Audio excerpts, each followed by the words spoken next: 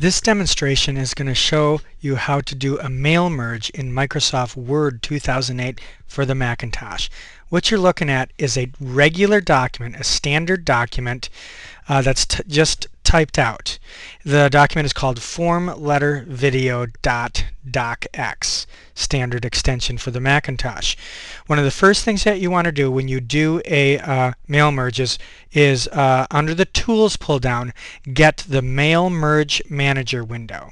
So there it is, the Mail Merge Manager window. Again, it's under the Tools, Mail Merge Manager window. In it is 6 parts.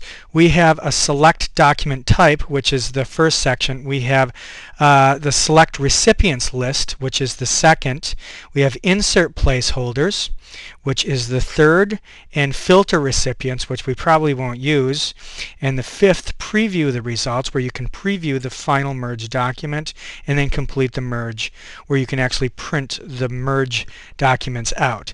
So one of the first things that we're going to do is we're going to make this regular document that we see right now. We're going to select the document type and do Create New, and we're going to make it form letters. So click on the Create New Form Letters, and that will select this document called Form Letter Video, our form.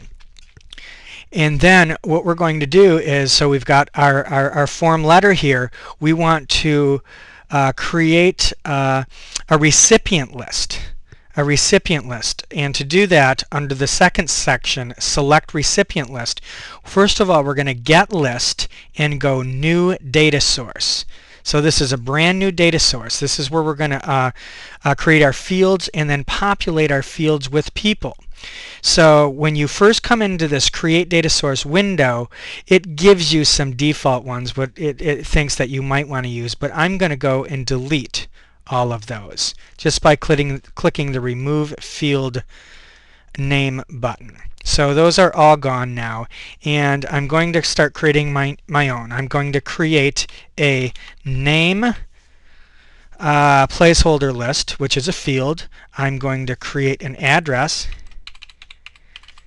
and add the address, and then the last one I'm going to create city underscore state underscore zip, and that'll be all one placeholder, one field that will include the city, state, and zip. I'm going to add that. And then after I get my fields all done, I'm going to click OK, and it wants me to save this. Basically, we're creating a document. We're going to call this document People. So it's called People, and I'm going to save the People document. And immediately after you save it, you have a data form. These are the 3 addresses, the 3 fields that we created: name, address, and city, state, and zip. Now we're ready to populate this with some data. So let's type in a name. I'll type my name in first, and the address, and then the city.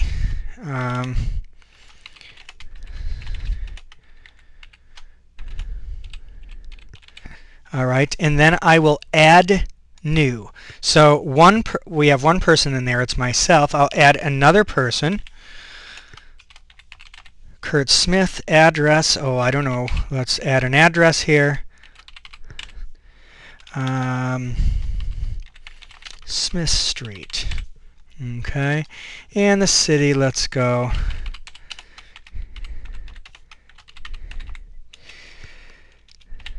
and Florida, let's do a zip. Okay, add new. So right now I have 2 people in there. I can scroll. There's the second one, there's the first. Okay, so I have 2 people in there, and I think that's fine for us to demonstrate this. I'm going to click OK. So now what we do is, under the Insert Placeholder, these are placeholders. So what I can do now is, in the document, I'm going to make some room at the top for the address. In your regular document over here, which is our form letter, you simply drag the contacts, which are placeholders. And then I would insert another line because I want the address right underneath, drag and drop, hit the return, come over, city state zip, so this is our placeholder. And then within the document itself, let's put the name right here, followed by a comma. So it will actually insert the name there as well. So with those all set, I'm going to minimize the insert placeholders.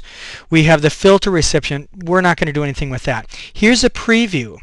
And if I click the View Merge Data, it actually will show me the data. Check that out within the document itself.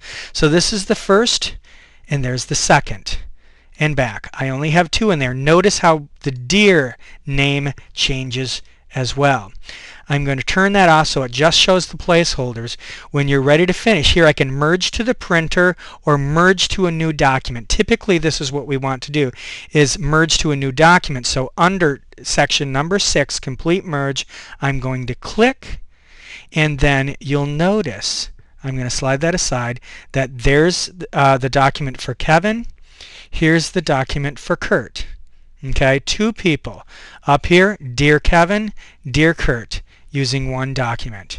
And then that's pretty much it. So I could print this out, submit it, and we have performed a mail merge in Microsoft Word 2008 for the Macintosh.